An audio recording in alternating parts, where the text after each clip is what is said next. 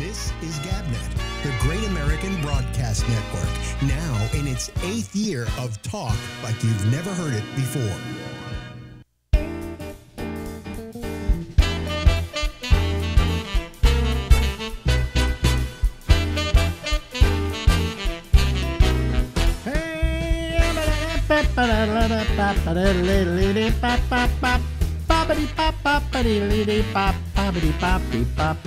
Hey everybody, it's Alex, and this is the Ramble, and we go until midnight tonight from New York, New York. Hey Bubs, how you doing? I'm on fire. It really sounds it, you know. Yeah. I'm on fire. Literally, I'm burning.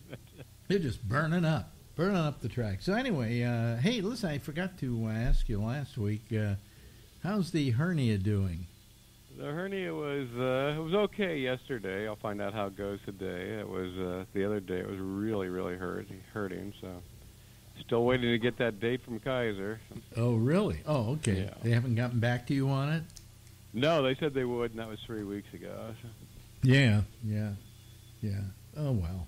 You know, I mean, you got to get that taken care of because you complain about it. I know. I've put it off too long. Yeah. Even our old friend Bob Rubin got his done. So. Oh, really? Yeah. Yeah. Where's he living now? Up in Canada? He's still in L.A., but his girlfriend is in Canada, so I think he's up there. No, right his now. wife. His wife, yes. They're married. Yeah. Right. Because I should call him. I haven't talked to him in a couple of years now. You know. Yeah, you should. Yeah. But anyway, so you want them to give you the hernia operation. How did Ruben say his went? Was it a problem? His went. That's what really gave me the impetus to go on with this. He just breezed through it. No, it didn't sound like it was painful at all. And I talked to him the day after the surgery. He was just doing fine. You know, these are all guys I grew up with in San Francisco, right? I was a little older than the rest of you guys. But, you know, we never talked about this kind of stuff. You know, oh, so how's your hernia doing? Well, that's because we were younger and things weren't falling apart. Yeah. How's your prostate doing? You know, well, I don't know. I had prostate cancer. I just got a new cancer scare from a doctor. Really? Oh, yeah. He gave me a test and found out that I had my blood work. There was I don't want to have to explain the whole thing, but there are two segments as blood work, and one of them was high. All right, the other one was normal. The one that was normal is the one that you don't want to see get high because it could be the dangerous one. The other one, it could be any number of things. He said, including some kind of an inflammation or something like that, you know. But I then look it up and see what it could be. It could be multiple myeloma, which is a blood cancer. Okay. Yes. So he finally calls me today and says, "Yeah, you know, I want you to go see." He says there's only a 10% chance this could be anything. He said, but I want you to go for a consult to a oncologist, hematologist. So I made an appointment with them. But, you know, it could be multiple myeloma. I doubt if it is because I don't have any of the symptoms of it. The only symptom I have is my neuropathy, which I've had for the last, 8 years or so. So I don't think I've got it. You know, you get back pains, you get all kinds of things. So I don't think that's what it is, but I'm going to go for the consult. So now I have to sit around and worry about cancer again. You know? Oh, Jesus. That's always a fun wait, isn't it? Yeah. Well, I read on this thing they can extend your life for 5 to 10 years at least. Okay, if you have it. And I'm thinking, well, I'm 83. Another 10 years, you know. I mean, I'm fearing the next 10 years anyway. Because yeah, I'm really getting scared about that myself. Where your body starts falling apart, you know? I mean, I have the neuropathy, you know, whatever. So And I said to the doctor, I said, well, I don't think it's multiple myeloma because I don't have any of the symptoms. He says, well, you've got neuropathy. Well, that is maybe one of the symptoms, but it's also a symptom of a lot of other things, too, so as he knows. So anyway, so that's my latest cancer fear, you know. So I'm going to this doctor. And all these guys who deal with blood, hematologists, are oncologist hematologists. They're not just hematologists. They have to add on the oncology to make you especially frightened. Jesus. So this will be my second oncologist I've had to deal with in my lifetime. But they're cancer specialists. I think that I have nothing, to tell you the truth. So, you know, and if I do, it's a smaller version of it. So, you know, whatever. The only thing that bothers me about all of this and getting old and getting all these little things is the way my mother used to have a term for it. It was a Yiddish term, potchki around with you. And that means they're playing around with you. You know, they're poking you and they're whatever. And just the fact that I'm reading like all the various things you could go through for multiple myeloma, even if it wouldn't be a full case of that, but even if I had to go through that, all the pills and the antibiotics and the this and the that, and also if you're younger, they'll do a stem cell transplant, and I'm going, geez, do I want to spend the rest of my life with somebody poking me? You know? Yeah, you know, it's just... Yeah, but it's one thing after another. It's really annoying. Do you want to spend, you know, we'll give you another 10 years of life. Thank you very much. But every one of those years will be excruciating. Yeah, right. You know, because we're going to be sticking you with needles and we're going to be plying you with drugs that make you loopy and unable to do certain things. I mean, maybe you don't want to live that way. You know, and I'm a guy who doesn't want to die, but I don't know if I want to live that way. A friend of mine, his brother did that. He was in his late 70s, and he'd been going through the chemo and stuff for years and poking, and at one point he just said, that's it, I'm done, and he quietly died like 2 years later, so he didn't want to go through any more of it. Yeah, I'm just sick and tired of this, you know. Yeah. If you're going to extend my life and you're going to make me miserable for all those years, go screw yourself. I don't need this, you know. So I'm very I don't know. I'm just I mean, this worries me, of course, but I think that it'll probably come to nothing. But you know, these doctors, they say, we're sending you over to the cancer doctor but it's just for a consult. It's not, you know, to see if they feel it's anything serious. But he didn't want to take any chances. You know why?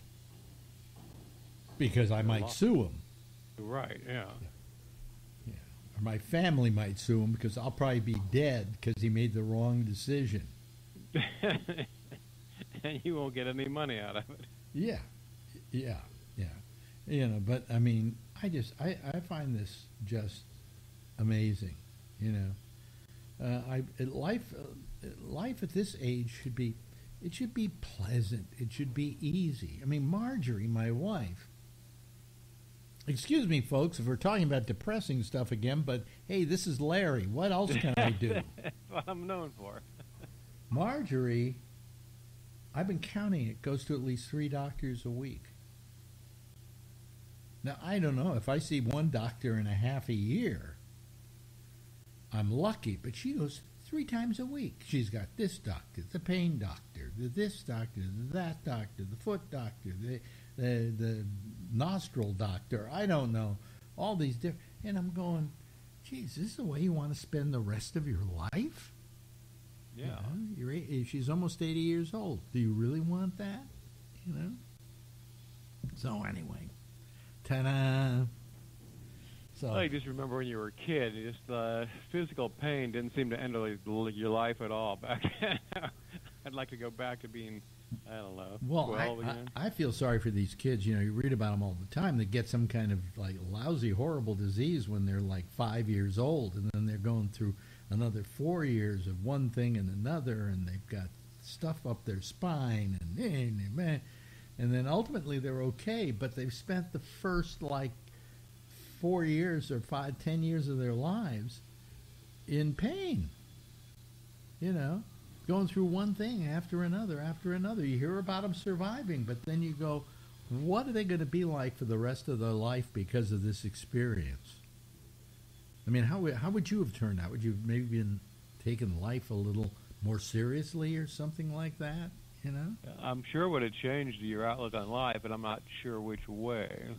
Yeah. You know, so but I just don't, I don't, you know, I also don't trust doctors, to be honest with you. You know, I only have one doctor I really trust and really like, and that's my urologist. And I always hated urologists, but this guy is just a gem, you know. I mean, he saved my life. He's the guy who decided I had prostate cancer and that I should get something done about it, you know, and then sent me to the best guy in America to do the work. So, I mean, and the guy is just a gem, you know. He's a pleasure, and his office is a pleasure. I mean, it's really amazing, just amazing that I like him. I like a guy that sticks his finger up my ass. Yeah, I've got a great urologist too. Maybe they're the best doctors. Who knows? Well, no. Actually, urologists usually are the worst. This is what I've been told. Because every urologist I ever had, I hated, absolutely hated, and they were all just weird, and I felt they were just trying to pad the bill, you know, things like that, and so I've always hated them. So when I found one I really liked, I was amazed, and I think it was either he or some other doctor I was dealing with, my primary care physician. I said, I've never found a urologist I like. I said, they're the weirdest people I've ever had to deal with. And he says, oh, yeah, they're known in the profession, the doctor profession, as being the weirdest group of people who in the profession. Really? Urologists are just crazy. And I'm thinking, why are they crazy? And then I think, if I had to stick my finger up a butt 5 times a day, 10 times a day, I think I probably would go crazy too. Yeah. You know? And yet to find a person who is really in love with what he does and is very caring about you is an amazing thing to find in that profession. However, my guy is down to 4 days a week. He takes Wednesdays off. And I said, why are you taking Wednesdays off? And he says, it's just not worth it anymore. He says, you know, you make so little in this profession. We think about doctors as making a fortune, right? Mm-hmm. And the fact is, chances are my doctor, if he's lucky, he makes $200,000 a year. And a lot of people go, well, that's a lot of money. But, you know, considering what they had to go through to become a doctor and considering what they do, they're really vastly underpaid now. Because you forget about it, your doctor to begin with, if he charges $100, Medicare is going to say $50. All right? And then Medicare is going to pay their share, and your supplemental is going to pay that share, and then you get $50 instead of $100. And now you still have to have an office. You have to have a staff in that office. If you ever you go to Kaiser, so you probably don't know this, but in an average doctor's office, just a primary physician, okay, like my primary care physician, he has his own office. He's got working the accounting, something like 5 people, having to That's going to cost a fortune. Having to deal with all the insurance companies. And he's only getting like 50 cents on the dollar from Medicare.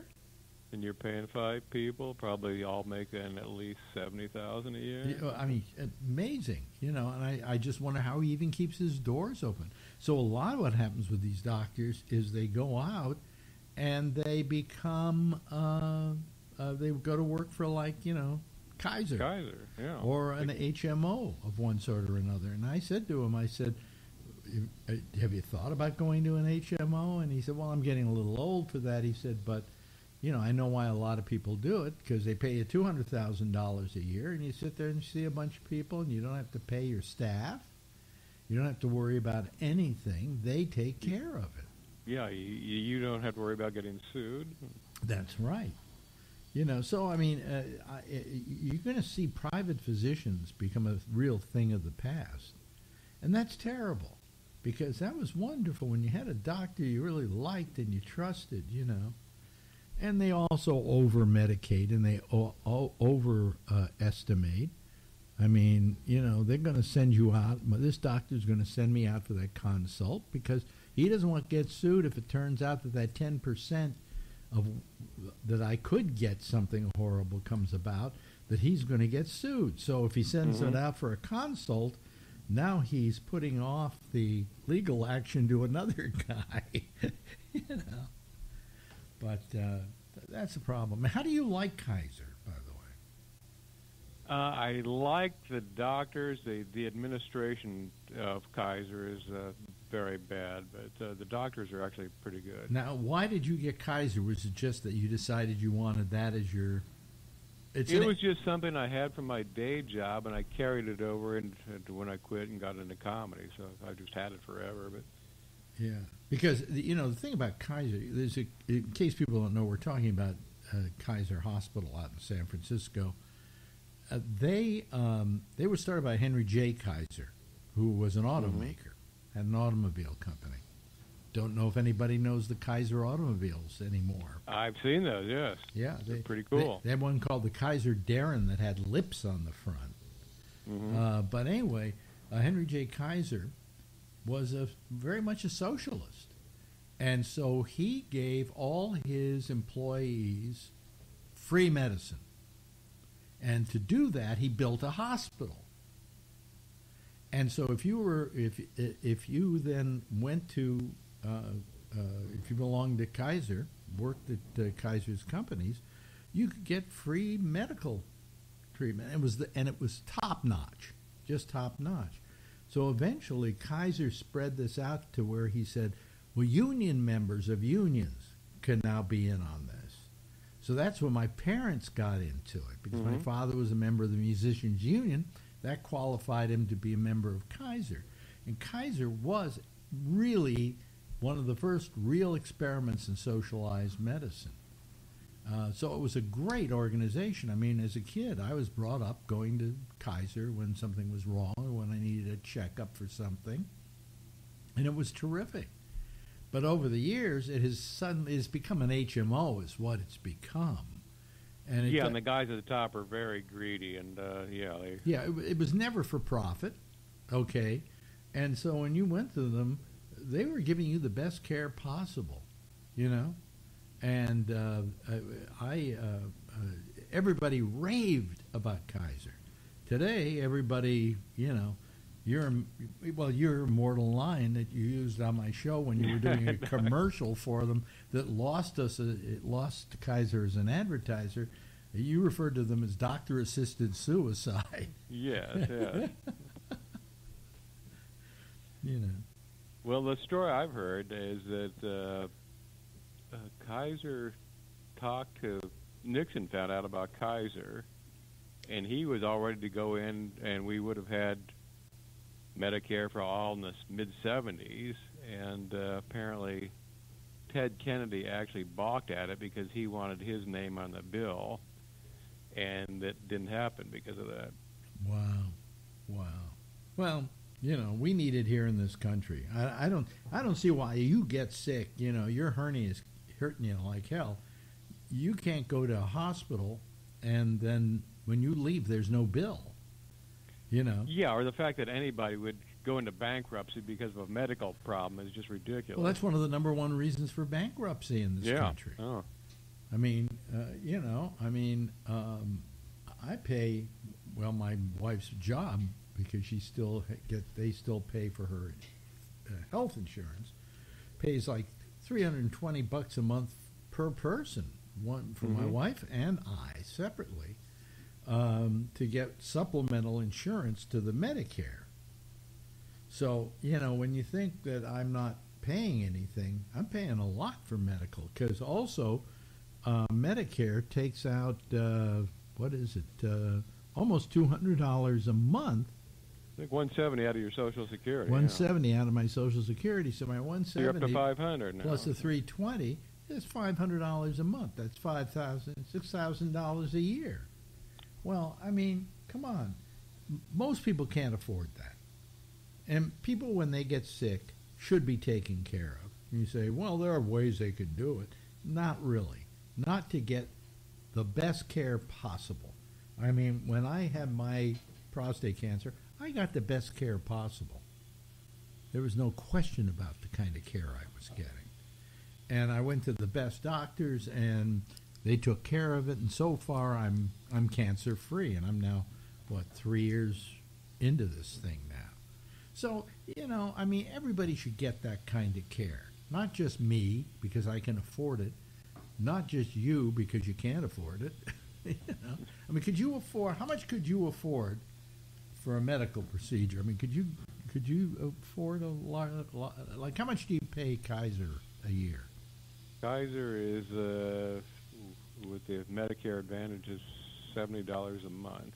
$70 a month? And the hernia operation is $200.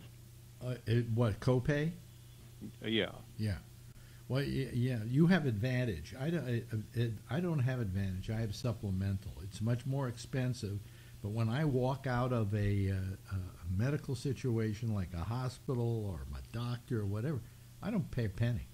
You can pretty much go anywhere. I'm stuck with Kaiser. Well, you go anywhere, and also the best part about it is that you don't owe copays and things like that. It's all taken care of by the insurance.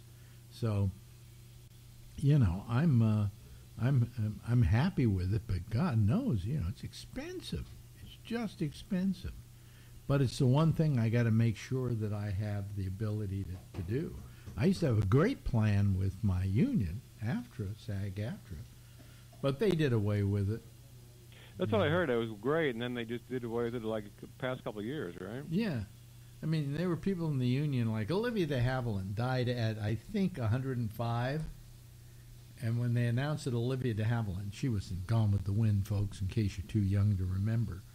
Olivia de Havilland died at 105. I said, well, there's another person going who didn't have health insurance.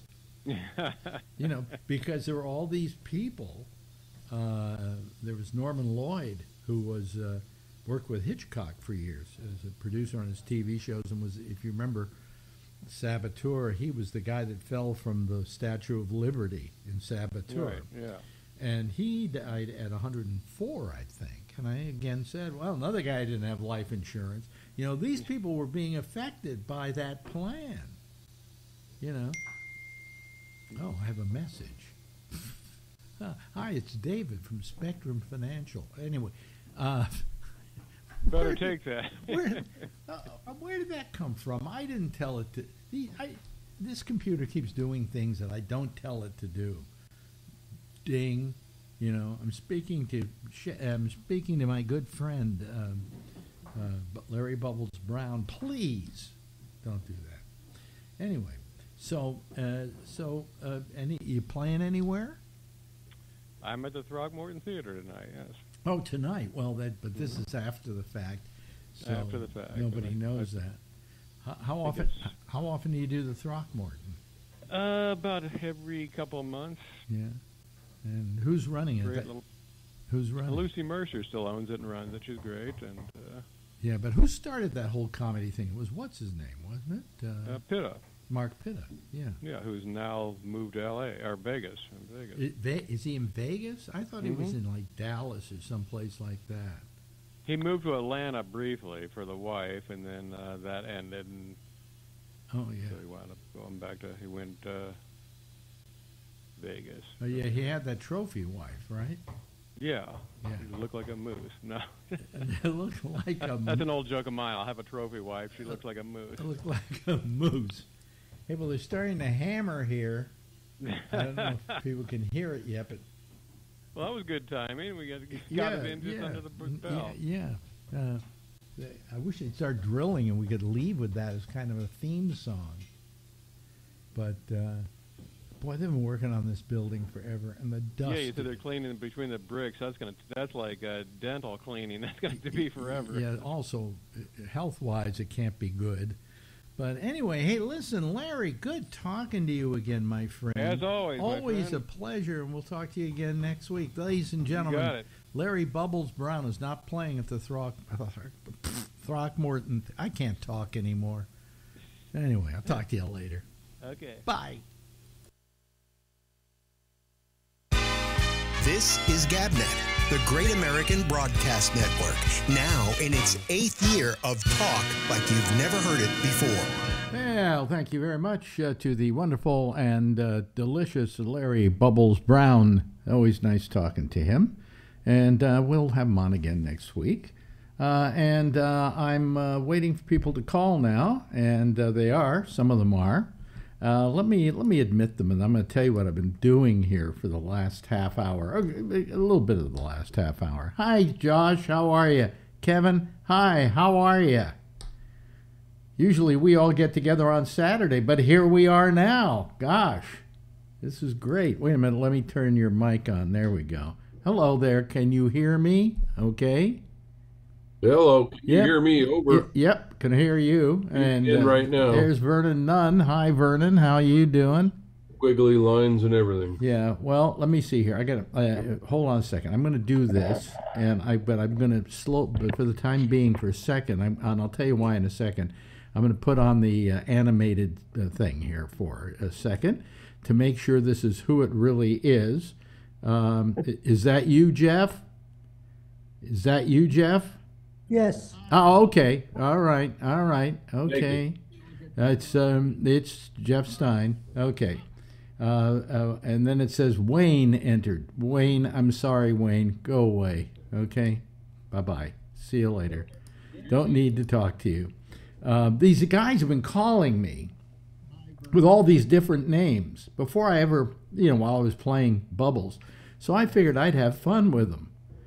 So I answered the phone, and of course I then started getting videos of black guys with huge penises doing all manner of things, and I just let them go. And then I give them the finger because they could see me, right? And then I rename their name like I'm a shithead and things like that. And then I just played with them for a while, and then I got rid of them, and that was it, We're wise to you guys, okay? So it doesn't matter, and if worse comes to worse, I just put this up, and then we answer the phone, and and one of them said, by the way, that he was Jeff Stein. Oh, yeah. So that's why I was a little reticent to answer the one that said Jeff Stein, because, they might have done that. But, one time somebody actually put up Alex and thought I would answer it, I mean, it's fun. It's fun. Anyway, so how are all you guys tonight? All right. Well, that sounds exciting. Tired from a long road trip. Oh, yeah. You were down in Arizona? Yeah. Golden Valley, Mesa. What were you doing down there? Then over to L.A. for 2 days. And Well, you went there for the skiing, did you? Pardon? Did you go there for the skiing? Yeah, right. I was trying to get out of there before the skiing started. Yeah. And the flooding. Yeah. They had a snowstorm in L.A. They still do. Yeah. Tell me there isn't some. something. The beat is still closed. Tell me there isn't something wrong with our nature, okay? Oh, the media down in L.A. was like the world was falling apart. The sky was falling. Well, there's this much snow on the ground, and you know something? I bet kids loved it. Oh, yeah. Oh And my we're getting God! a lot. I mean, I we're was not getting a lot, but we're getting it in the Bay Area here too. I was a kid that when I grew up, I didn't see snow much, but then my father would play Lake Tahoe sometime during the winter, or Reno during the winter, and we would go up to Mount Rose, and there was snow up there. But you Yeah, know, that's what we got to do. but I never grew up in a snow area, so I remember the day when snow came up. You know, Yeah.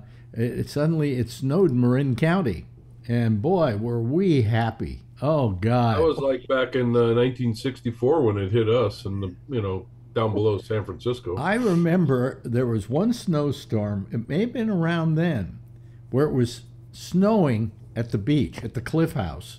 Yeah, Yeah, probably 64 yeah, because this was in Burlingame. yeah. Well, the times that I remember, a couple of times when it would snow, I was still in my teenage years. You know, I was a young whippersnapper snapping Yeah, I whips. wasn't even thought of by then. Yeah. Oh, really? Okay. Just put that on me. Okay. Just It was just Daddy's little drip. Daddy's little drip. Oh boy. Yeah. That wasn't that far behind. Yeah. So I'm. Let's see here. Anything? Well, I went to that doctor finally, and I got to tell you something. This is hilarious, really. I mean, it's hilarious if you didn't have to go through it. Okay. And it's nothing that they planned on doing to me. Now, I have a problem where you can't find a vein very easily on me. I probably should drink lots of water before I go in for one of these things, as they say that helps, okay? But I didn't drink lots of water. So this place is called something like the Cancer and Blood, or Blood and Cancer whatever, okay? And it's this huge practice. I mean, it incredible. I was amazed at the size of it. So very professional. All they ever do is deal with blood and deal with cancer. Okay? So you would think that they would be experts at drawing blood. Instead, she goes for my vein, which it's like here, and she thinks she's found one. Okay? So she sticks the needle in, right? And I'm used to needles. You know, when I went in for that whole thing where I had the kidney stones, God, they'd be poking me every hour on the hour. So I got used to it, all right? So she does it, and she can't get any blood to come out. It's like it's dripping like it's maple syrup coming out of a tree, you know? I mean, nothing. So then I said, well, look, why don't you go for my hand here, because what I have, and you notice I already have a bruise there? See that? I said, just right there, you got a lot of veins there, and I'm very easy to go through my hands. All right? And I don't mind it. Go ahead, do it. Okay? So she tries it. She can't find a vein. She's poking around like crazy, and now I have a black and blue mark there, if you can see it. All right? Finally, they go over to this arm, all right? And they do this one. Oh, look, the black and blue mark is starting up. Okay? So that was that. They finally got blood out of there. But this is a place called the Cancer and Blood Institute or Infirmary, or I don't know what it's called.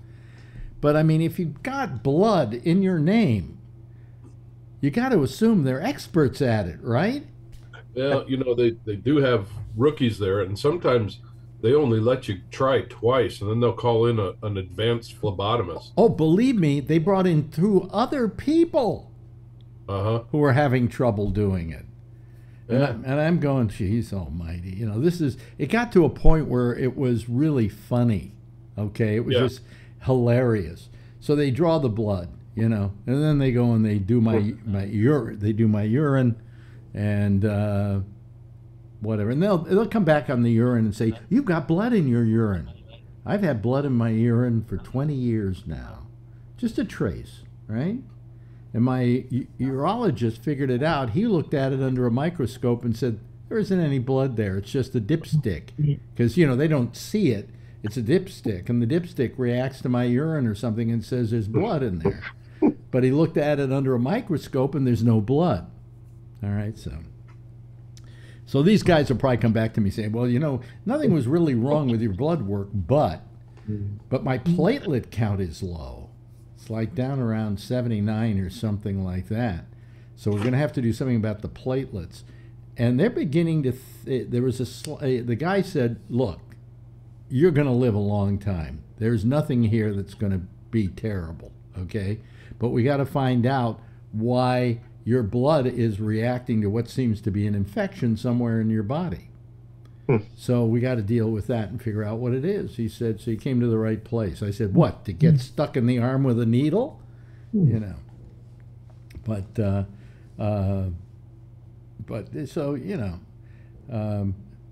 that was my day at the doctor's. And he told me, he says, we'll get back to you. We'll do all the blood work and so on and so forth. And I said he didn't think like the thing that I was sent over in the first place was anything. He said, that's nothing. It was on the low side of being high.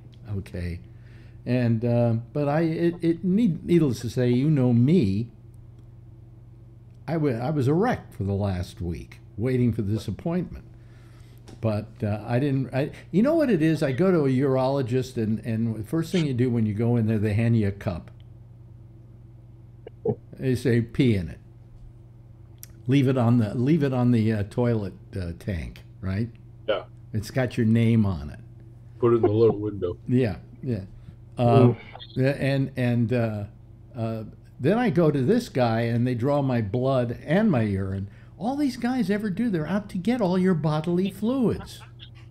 It's their pastime. Hey, let's see how much blood we can get out of Bennett today. Oh, and by the way, they did like 6 bottles of blood because they had to test for a whole bunch of stuff. And, I imagine they'll come back with something horrible because you can't do that much workup on me without finding something that's bad, so.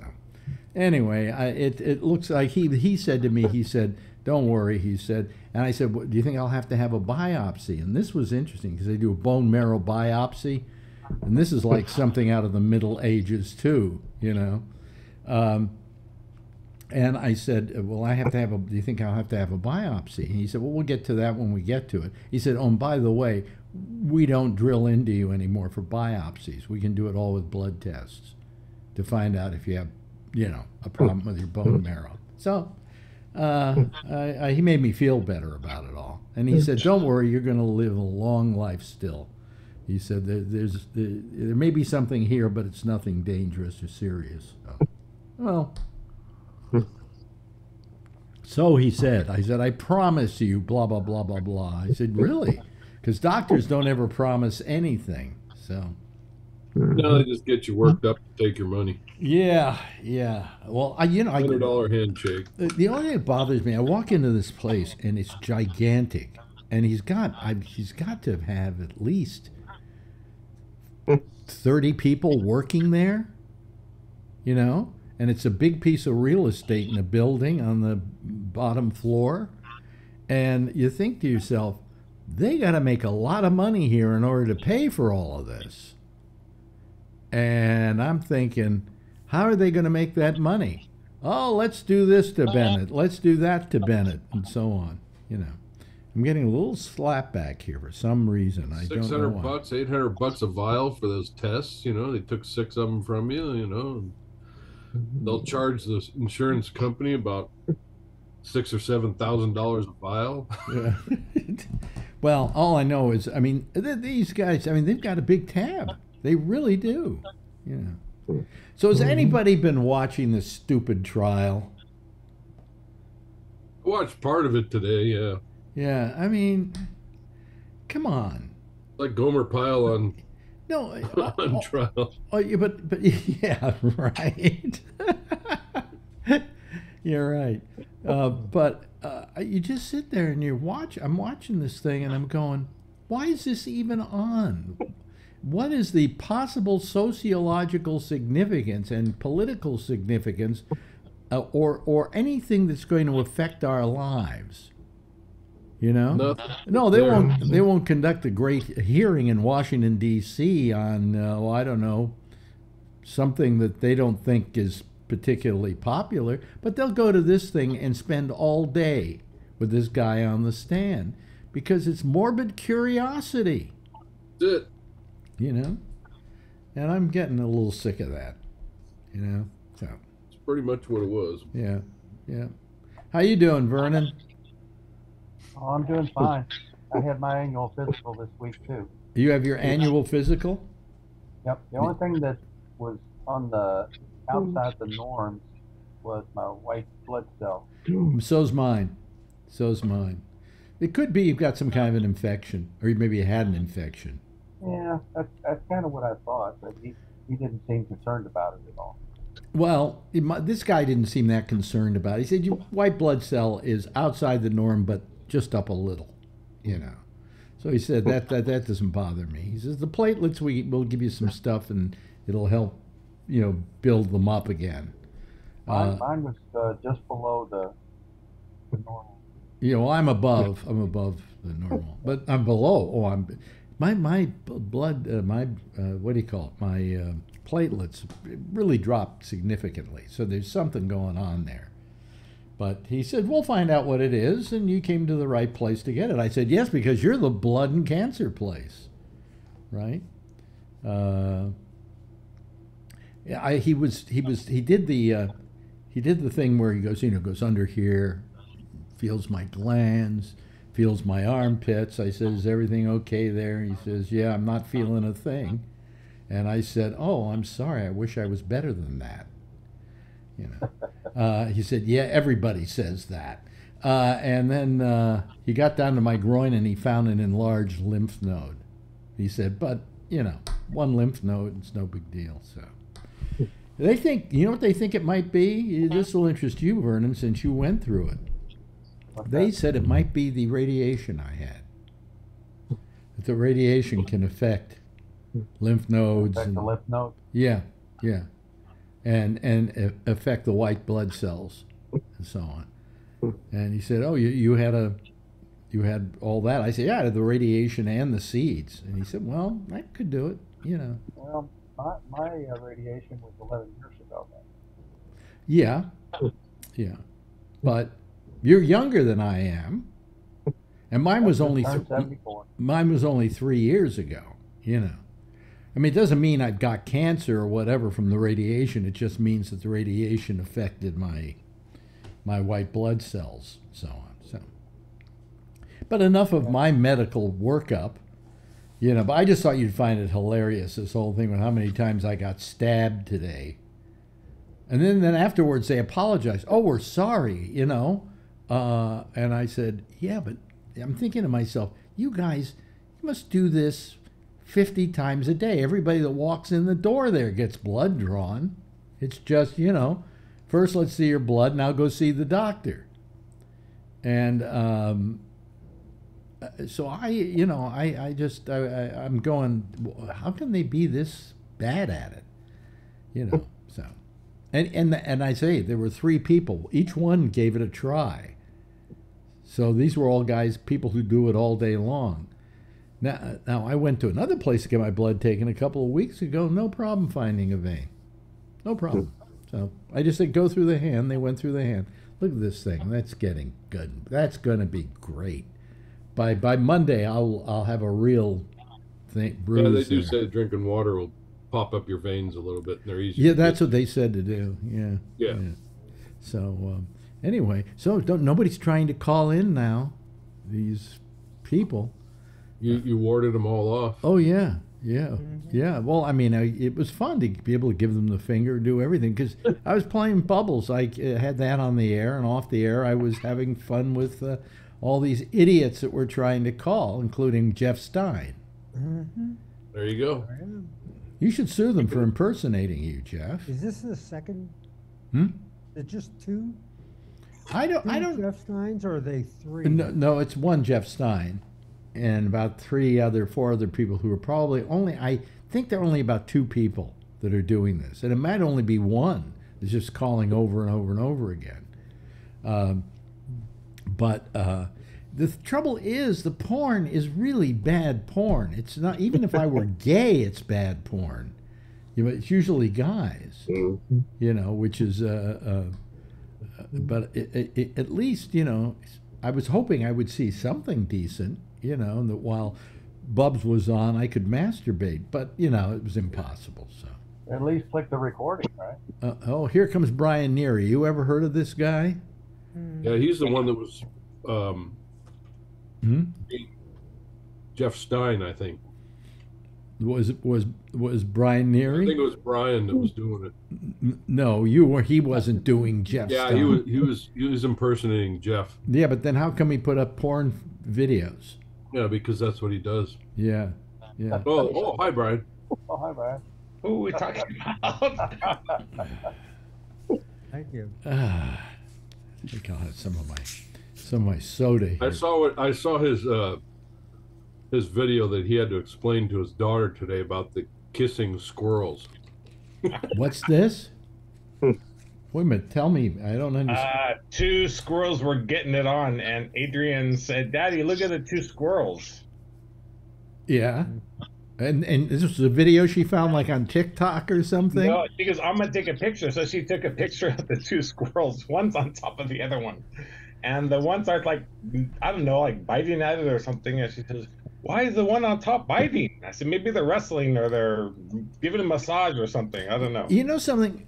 There's always a time in this world where fathers had the unenviable duty of speaking to their children, and mothers too, about the ways of the world, right? At some point in their life. By the time you get around to it, they will have known it for years and just never told you, you know? Yeah, I remember my 21st birthday, and my grandfather, who I love, was my hero, brought me to the restaurant that he goes to all the time with the bar and everything. He says, "I'm going to get you your first drink." And he told the people who work there that he knows, "I'm getting Brian his first drink." And they all looked at him and they said, "Are you crazy?" Well, I'll tell you, when I was a kid and I was growing up, I think I can't remember when my father told me, but he took me down to the bedroom. I think I was like about 16. In those days, kids didn't know much till they were 16, 17, whatever. You know, today kids are getting laid at 14, right? You know, Or younger. I didn't have sex for the first time till I was 19. I made up for it, but you know. In Kentucky, it's not even illegal unless you're younger than 13. Yeah, right. And cousins. Yeah, and cousins are okay though. See, because you're related, and that. Anyway, so my father takes me down to the bedroom, and he says, "Well, son, I got to tell you something." And he says, "I got to tell you about how you came to be and how things work." He said, "You may not be ready for it yet. You may not be interested in it yet, but let me tell you." And he told me how a man and a woman procreate. Now, my father was quite the joker. Very funny man. I get my humor from him. Okay? Very funny man. Much funnier than I am. And he told me this story, and after he told it to me, I burst out laughing. I figured he was putting me on. What, you take this thing and you put it in a woman? And then I'm thinking, he says, "No, this is for real. I'm telling you the truth. This is no joke." And I thought for a second, and the first thought that came to mind was, "Ooh, that's disgusting." A few years later, it wasn't disgusting anymore. It just kind of like something, you know, the light bulb goes on, you know. I said that Adrian was cock blocking the squirrel because she ran out there and scared him away. Oh, this was actually happening outside your house? Yeah, right out. On the backyard, right on the fence. Right on the fence. Said, "Daddy, look, the two squirrels." See, I can relate to that because I have girls too, and I had to deal with that crap too, many years. Wow. And they would see this stuff on National Geographic, you know, a couple monkeys humping or some other shit, and you got to go, "What are they doing?" "Oh, nothing. They're playing in the jungle, you know, shit like that." Yeah. And he just ran into the same thing. Yeah. It was kind of funny. Yeah. They're kissing. She goes, "Ew." Yeah. Did she say they were? Did she say they were kissing? I said they were kissing. Oh, you said they were kissing. Yeah, Oh. she She said did they the were playing. typical little girl thing and said, "Ew." I wouldn't say anything because you want the trust of your children, and when they grow up and find out you were lying to them that they weren't kissing. Yeah, but anything you can put on Facebook for a laugh is worth it for me. Yeah, Yeah, exactly. but all I'm saying is I don't think kids are growing up today having to wait that long to find out about the ways of the world. Because it's there all the time. Nope. They know by 7th grade how to do it. I mean, when I was growing up, my father had a theory, and so did my mother, of course, because she agreed with everything my father said. That was a good time for men, okay? But he just said that he believed. See, I asked him some question or something that prompted him to tell me, all right? Like, Daddy, where did I come from? Or, well, you came out of your mother's vagina. Ugh. Anyway, That's even ew for you when you're the husband too. Jeez. yeah, right. But the thing is that he said that he believed that you wait until your kid asks the question. Then they're ready to get the answer. You don't sit them down before that and tell them something that You don't bring it up. they're not ready for. And they will bring it up at the proper time. They're not going to go 34 years. No, I mean, I didn't get any questions, and we finally got the letter from the school at, I think it was 7th or 8th grade is when they send home the letter, and they say, we're going to do this, and it's usually the last week of school, just before summer. And you get the letter, and they say, if you don't want your kid there, don't bring them to school this day or these 2 days. And then This is Happy Humping Day. yeah, and then they send them home for the summer, and you got to go, okay. Yeah, well, I mean, it was, and I remember my father telling me. I remember me just boys, breaking. it's not so bad, but it's the girls. Well, that are boy, it's easier. It's easier. Well, now let me ask you this, Brian. Are you going to let your wife talk to Adrian, or are you going to do it? Oh yeah. She talks to the girls. I talked to Simon already. Yeah. I told him like straight up. Yeah, and did he Don't laugh? trust girls. I said. Did he laugh when you told him? I said, enjoy your life. Well, I had Adrian when I was 48. I said, you want to know all those stories I have having fun and not being serious with anybody and not getting into trouble like that? So. Yeah. Well, I mean, and so she tells the girls. Yeah. Yeah, because it would be impossible for you to do it. Well, yes. Yeah. I don't want that job. Yeah. I mean, but so. But I still tell them, but you know what? But so they were 5 and 7, Simon and Stephanie, but I talked to them a lot, like every couple of years about, no one should touch you, in your private spots, And I said, even if it's family, even if it's me, you tell your mom, even if it's somebody that says, if you tell your mom, I will kill you and I'll kill everybody, they will not be able to do that, so you always tell them. I keep telling them that. And I told Adrian like the first time a couple months ago, but I tell them that stuff because that kind of stuff will ruin kids' life. Well, there's a difference between abuse and yeah. That kind Well, what you're doing is you're protecting your kid. Yeah, when you're doing that. And Adrian's only 7, but still, you never know what happened at school or wherever. So yeah, they got to know there's a difference. Yeah. So and that's easy, basic stuff. Just the private parts. So. And in your family, Kevin, did your wife told the girls? Well, I did, and my wife did, because we were separated, but we did it from different angles on my younger kids. Oh, I see. But older kids. Yeah. And now with my present kid, it's been a team effort. Yeah. So, well, that's good. And you don't have any kids, Josh, so you can't get in on this discussion, just like I can't get in on this discussion. What did you do, Jeff? Did you tell your girls or? I can't remember. They told him. So long ago. It must have been pre-stroke. I tell you. I mean, I tell my daughter now from a man's side, I tell them that men are assholes, stay away from them.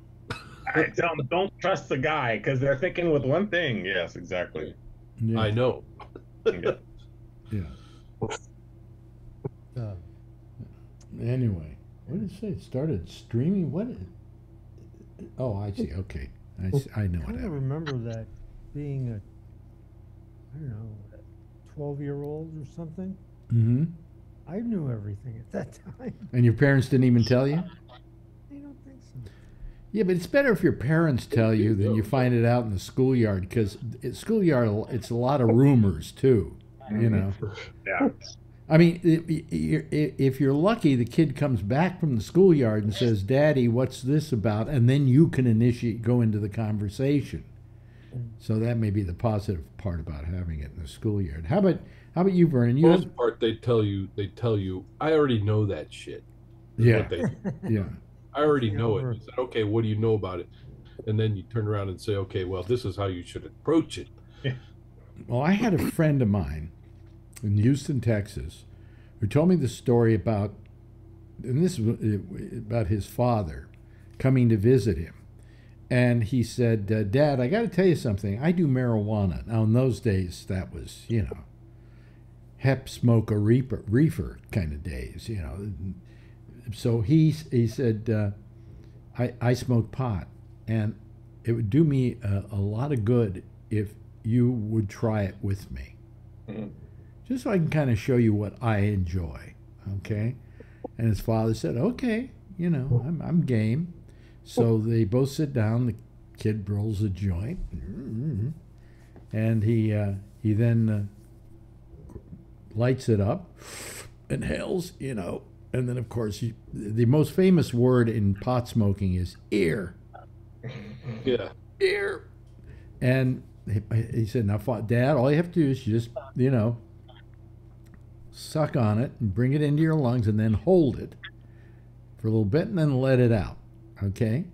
And so they both pass the joint back and forth, and the father's doing it, the kid's doing it, the father's doing it. And finally, the kid says, well, Dad, are you getting high? He says, yeah. He says, what do you think? He says, hasn't changed since I was a kid. And that's really, I mean, any of us who think the kids aren't, especially today, quite streetwise about all of this stuff, and everything they want to just make sure that you tell them about sex so they get it from the right source. And the school is probably the best place for them to really learn the ins and outs, so to speak, of it, because they have a curriculum and they follow it, But you should tell them too, because you should have the privilege, My remember I told you my mom passed away when I was 13, so my dad was always at his girlfriend's, and I found his marijuana stash, but then I found his porno stash. So I learned from like a couple movies like Winnie Bango and those type of things. That's how I learned about sex. Winnie Bango? Winnie Bango was one I remember. So yeah. Debbie Does Dallas was always the one you find, Yeah. But Vernon, you have kids, don't you? I have two adopted biracial kids, so my son's the oldest of the two, and we had to have the talk Yeah. that most black families have to have with their sons. Oh, that talk. The one That about talk. don't Exactly. get sassy with a cop. Just say yes or no, Exactly. sir. Hmm.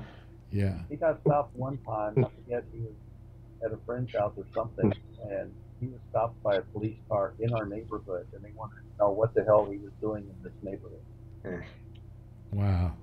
So, Yeah, well, taught him to be it's respectful and interesting all that you as a white guy had to have that talk, because most black parents know how to do it, Yeah.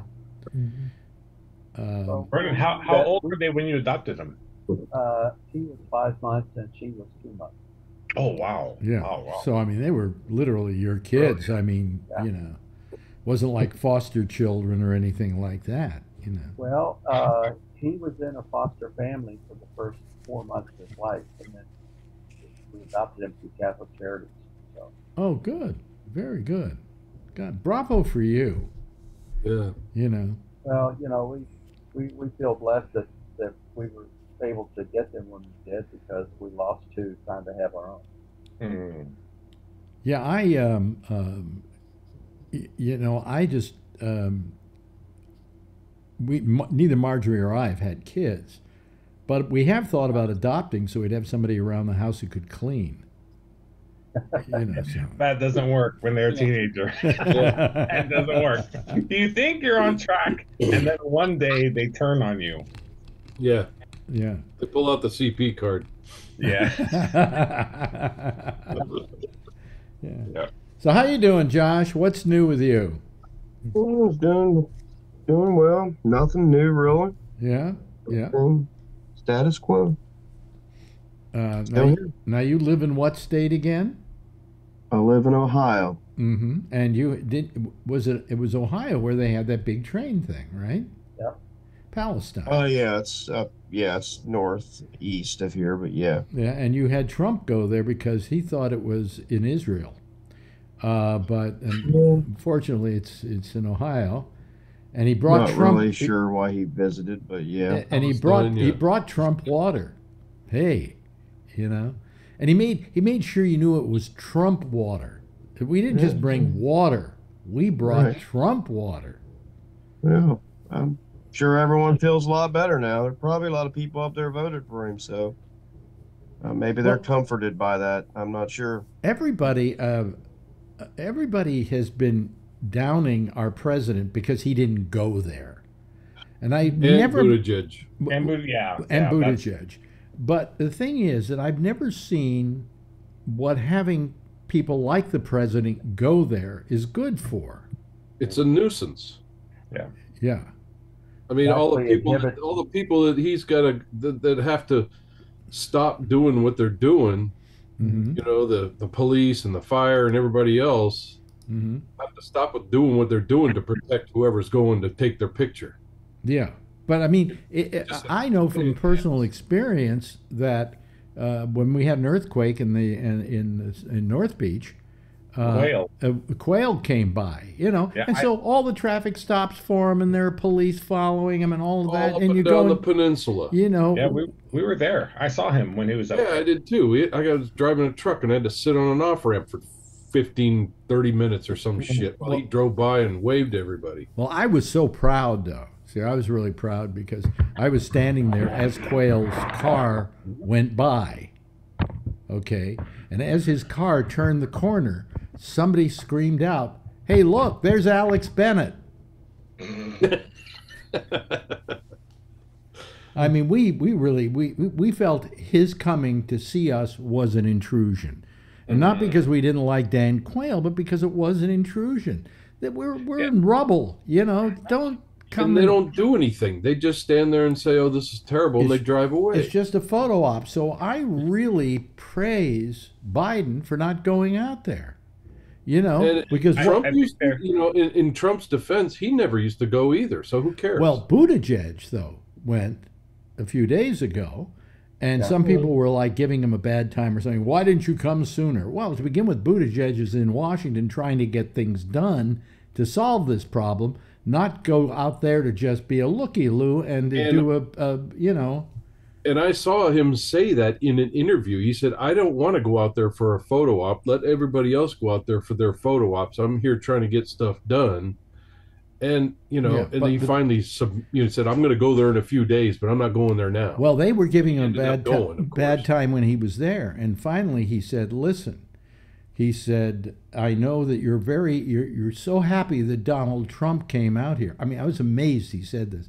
"You're so happy Donald Trump came out here, but realize that this problem that happened with this train was created by Donald Trump because he signed a bill to not put any pressure on the something he signed. It released the regulation on the brakes. On the brakes, yeah. So what Alan was saying the other night was everyone was supposed to, before, I guess, maybe Obama had something in place that everyone had to upgrade their brake system, whether it was hydraulics or something. And then that one company was like one of the last companies to do it. And then Trump came in and said, no, you don't have, they took that law away. And so everybody was they happy didn't because of the deregulation. Yeah. Yeah. I think people are upset because it seems like there was no action taken from the president's group, Yeah. And even if Buttigieg said that stuff, there wasn't stuff up front. But yeah, quail was like a big distraction. My friend and I went up there after the earthquake, cruise around like spectators, and where he was, walking around, I mean, just huge mobs, going everywhere, and it's really, really distracting. Somebody said that Trump didn't have to go up there, but he could have sent the water. He didn't have to go up there with the water. And all it was doing was it was slowing people down, and it was causing problems, Did you notice that he looks a little bit older? Who? Trump. Oh, Trump? Trump? Yeah, the stuff that I saw, he looks a little burnt out. I think his craziness is catching up with him. One can only hope. Well, yeah, but there's still people that are going to vote for him, There's still people who think he's a good time. And I find that amazing.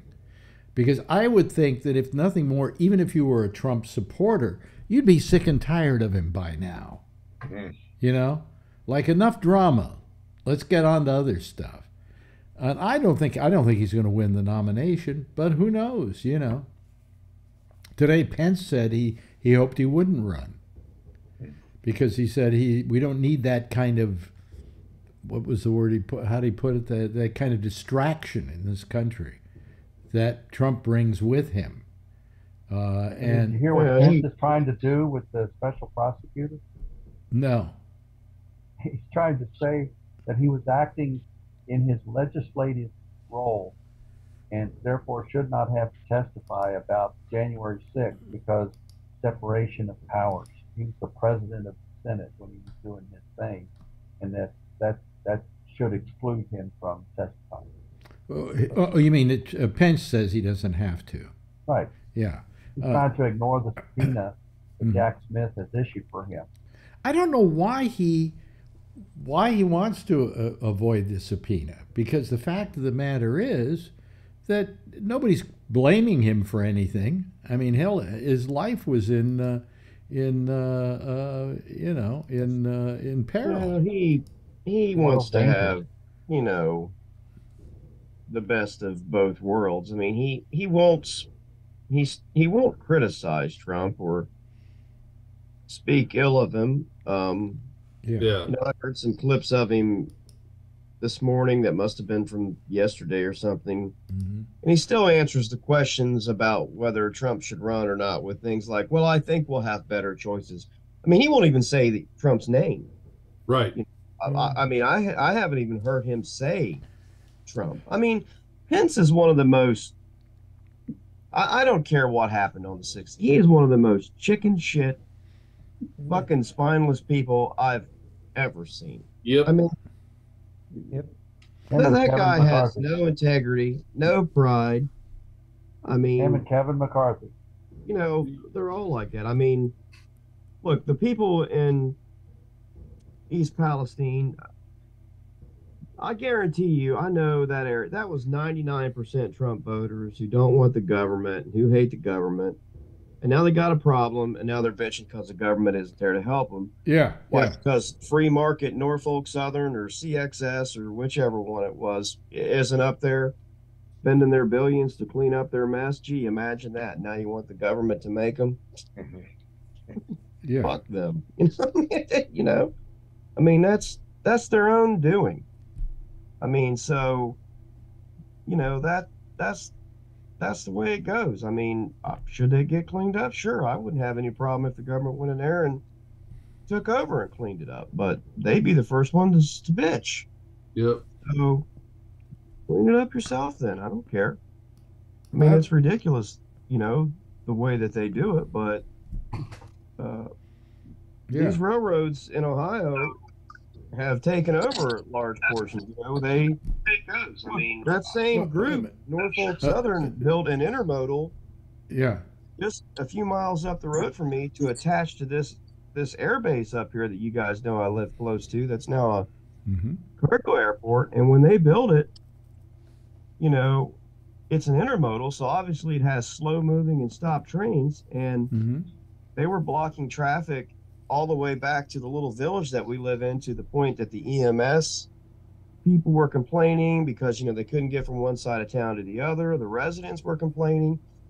And this went on for like 3.5 or 4 years before they built an overpass up over the railroad tracks, because the government couldn't find the money to build it. Yeah. Because after they let them build the intermodal and it fucked up traffic, the railroad, who got tax abatement to come there, refused to contribute any money to help build the road to solve the problem that their presence created. By the way, you know, look who's here. Trucker Steve, ladies and gentlemen. And I hear, Steve, you got a kidney. Yep. Yep. When did you get the kidney? Hey, It will be 2 weeks tomorrow. Really? And how are you feeling? Tomorrow. How are you feeling? I'm feeling much better. I still got one drain bag, still go ready. Yeah. Hopefully it'll be out by Monday. Yeah, but And I that's have to take a catheter or a stent out on Monday too. yeah. But I mean, you're up and running now. That's good. Yeah. Do you It's feel? all done. Do you feel better? Not quite pain free yet, but Well, you had they beat you up a little bit when they do that. How long did the operation take? I believe they said it took about 4 or 5 hours. That long? They do both of them? I still have my 2 original kidneys, and they put in a third one. Oh, really? Why do they do that? I don't understand. What you would think they would remove one and then replace it. No. Well, and they went through. They could have gone through the back, but they went through the front for this one. Really? Okay. Yeah. So now Is you that have. because of rejection? Because they might reject it. They got the other 2 still in there, or Yeah, I'm on any rejection drugs for the rest of my life. What about the 2 kidneys that you do have? Do they still work to a certain minor extent? Yeah, they were around 10% for being able to work. Yeah, but once you are on your way and you finished healing and all of that, are you pretty much this one going to last you the rest of your life? They said it could last maybe up to 12 to 20 years. 12 to 20 years, then you have to find another one. It could last longer Yeah. if I stick with my regimen with my pills. I mean, I got everything scheduled on my phone. Like Yeah. I set my alarms on my phone to take whatever. I Yeah. have to take my anti-rejection every 12 hours. Okay. I take a lot of pills too. I mean, but do you have Like to do most that? of Do you it have is to done do in the that? morning, Yeah. and then I take anti-rejection, 2 anti-rejections at 8 o'clock at night. But I mean, do you have to do that for the rest of your life at that rate, or does it back off a little bit? Some of the pills that I'm taking, one is called Prednisone. Yeah, it's a prednisone. steroid, I Yeah. guess. They started out with I had to take like 9 pills a day, and now I'm down to 4. Okay. Until they tell me to drop off a little bit more long. Yeah. Yeah. Well, I'm so happy for you because you were waiting for that kidney and you finally got it. You know. yeah. But how long did you wait? It's a little more than a year and a half. So, Canada, you wait a year and a half, and in America, you can wait up to 5, 6, 7 years. Wow. Well, My it's not always brother-in-law was 4. I think it was 4.5, 5 years. But if you got a lot of, He if you ended got up a lot, having to take his daughter's kidney. if you got a lot of money in this country, you can go to the front of the line or pay somebody for their kidney. Oh, I'm sure. Yeah. But Not always- that's what's different not about always that Canada and U.S. What were you gonna say? What were you saying, Steve? It's not always that way here. I know when I was going to dialysis, there was a guy who was he was a double amputee because he had diabetes, Oh boy. and he decided he didn't want to go to dialysis anymore, and he was dead in 3 days because enough fluid had built up in his body that it pressed up against his heart and it stopped. Wow. And he was just sick of waiting for a kidney. But you're completely off dialysis. You don't need that anymore. Nope, I'm done. Did they take the USB port out of you? You know. That was done. They took that out a week before I got the call. Oh, I was okay. literally finishing a run delivering auto parts to the Honda plant in Alliston, Ontario. And I was 20 minutes from the yard when I got the call, and they wanted me there by 10:30 a.m. And they called me at like 8:30. So I had to rush to get to the yard, do my paperwork, drive the car home so I could park it at the house and then get a neighbor to take me to the hospital. Yeah. So I wouldn't have to leave the car in the parking garage there at the hospital because it's expensive. Well, you look healthy, you know. I'm feeling much better. Yeah. Wow. I'll feel even better once they got this stupid drain bag off of me. Yeah. Yeah. Oh boy. Well. And then to get the stent out, they're gonna have to stick a catheter into my penis, which I had to carry one of those fucking things for 4 days after the surgery, and I couldn't sleep with that goddamn thing. Well, I had a catheter once when I went in for my what do you call it, the seeds, seeds in my prostate, and afterwards I had that attached to me until I was ready to go home, and then they yanked it out. Yeah, so. Yeah, it's not pleasant. No, I just that was the part that just didn't make me feel great. But once it's in there, you don't really notice it in there. I mean, Phil. Oh, I did mine. You did? Phil, when he had his. Every time I tried to sleep, I had to try and position myself where it wouldn't bother me. Yeah. And yeah. Phil had, there's several kinds of catheters. The one I had, I don't know, for some reason it stays in. I didn't feel it as a problem. I just felt that I couldn't leave the hospital till they took this thing out of me. It was like they were holding me hostage. Well, you can't go home yet. You know, you're not ready to pee yet, whatever. And they keep this thing in you. Well, what are you going to do? I'm going home. And you drag this thing along with you, you know. But yeah, I checked in on Friday morning. The surgery was on the Saturday. Yeah. They started at around, was it 12 o'clock, I think, or 10, something like that. Yeah. Or, no, I think it was 8. Yeah. 8 o'clock, and then I was done by 12 or 1. And in my hospital room, back by 2, once I'd woken up from the anesthesia. And was watching hockey for the rest of the day after that. Let me ask you this question, just because we were talking a little bit about medicine tonight in this country. How much did this whole procedure cost you? $0. Thank you very much, folks. We can't do that here. We can't do that here. Oh, we have programs in place. You can get it if you want it. No, we don't have programs in place here.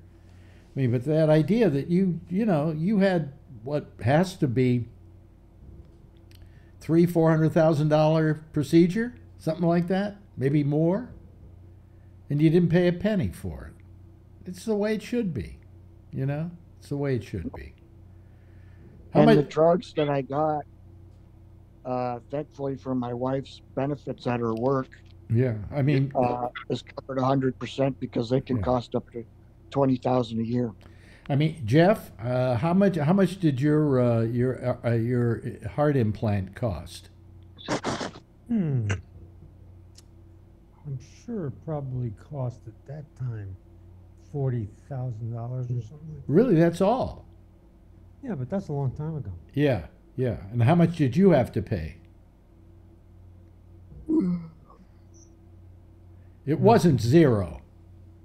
I had insurance and take care of that. Yeah, but you know, you can't say, "Hey, I paid zero because I had insurance," because you paid the insurance all that Of course. time. You know, I mean, I went to Australia one time and I had to get some more medication. mhm. And I said, well, what do they do? He says, just go over to the hospital. They'll tell you what you need. Right, you were telling me that. I've had people who went to Gave it England. to me, Yeah. and I said, well, how do I pay for it? They go, we don't charge Yeah, people. in England, I had somebody I knew who got sick there, and he said, they said, you just go to the hospital, and they took care of him. And when he left, he said, well, how much do I owe? And they said, it's on us, you know. Even if you're a guest in our country, we take right. care of you.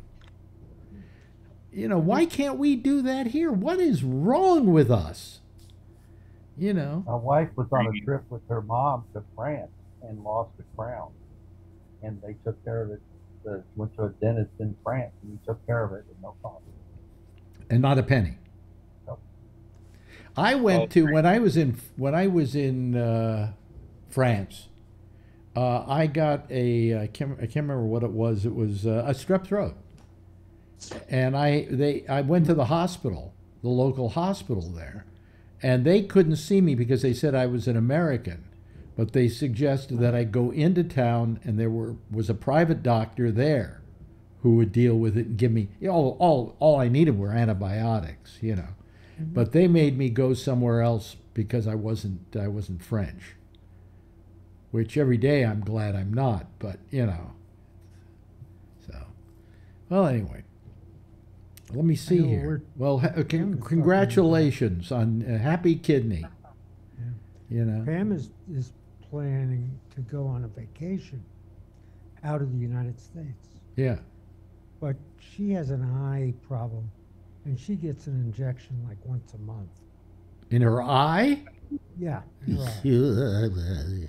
Well, Yeah, this doesn't hurt. no, because Doesn't hurt me at all. they put that silver nitrate or something in there, and your eyeball doesn't feel anything. Ugh. Well, anyway, she's just terrified to go to another country. You know what? When I had my cataract thing, they put the numbing stuff in your eyeball, and they cut into your eyeball. You don't feel it. You know, you feel absolutely nothing. You know, it's When like I had my cataract, I went to a bunch of car shows. to a bunch of what is that? What is that? What is that? I can't see it. I wanted to show it to you before I left because I remember when I went down to LA this last couple days ago, I was looking. We went to Hollywood Boulevard looking at the stars. Yeah. And I went specifically looking for Mr. Trump's star. Oh, God. It keeps getting. I ripped. figured this one was all busted up and they had cones around it. And I figured that was the one because everybody keeps beating up on it. They won't let pissing it on stay there. I think they. Huh? I think they finally decided, didn't they, at some point that they weren't going to repair it? They just let it go to shreds. Yeah, that wasn't it because I found out later it was down by the Chinese theater and I didn't go down that far. But Yeah. I figured this might have been it because it was all fucked up and they were fixing it. Well, yeah, it could be. Yeah. So I took a picture of it and they said it wasn't. But Yeah. I was looking for it. You know, I could get a star on the Hollywood Walk of Fame. You know how you do Anybody that? can. You pay for it. Yeah. You pay Yeah. for it. There's so many of them. There's doubles and triples of the goddamn things. I didn't realize. Oh, there was really? Yeah, I but saw- but you know what it is? two or three, not Mickey Rooney's, but somebody else. There was a couple of them. Well, but if you look closely, one of them is for like film, one of them is for one's television. for film, one's for records, one for yeah. broadcasting or Yeah. whatever. Yeah, Yeah, that's what I figured out was. yeah. So if you get an EGOT, you probably got 4 of them there. Yeah, Yeah, yeah, they're pretty cool to watch. I'd never been there before in my life, and I told my wife, "Let's just go down there and walk around." But you pay for them. You pay for them. Oh yeah, you pay for them. We never got down to the Chinese theater, but you know, we saw a lot of bums, a lot of people offering free hits on dope and stuff like that, and a you know. lot of badly dressed Spider-Men. Yeah. Anyway, hey, listen, thank you for talking to us this evening, Josh Wheeler. Wonderful. Thank you, Kevin. Nice having you here. Vernon Nunn, always a pleasure to have you around. Jeff Stein, glad you called so many times tonight. And thanks to Brian. And finally, I can't tell you how happy we are for you, Trucker Steve. Well, I heard about your operation the other night from Phil, who saw your post online, and he told me about it, and I was just delighted when I found out. Everybody, give a big wave goodbye, and I'll give a big wave goodbye at you. Okay? There they go, ladies and gentlemen. That's our citizen panel for tonight. Jack Bishop had a perfect show last night. I think we got his problems all fixed, and so he'll be next with the intersection. I'll see you again on Monday with the pop-up show, and then we'll see you on next Wednesday, same time, same station in life. In the meantime, as always, if you see her, tell her I love her, okay? Good night, everybody, and have a nice weekend.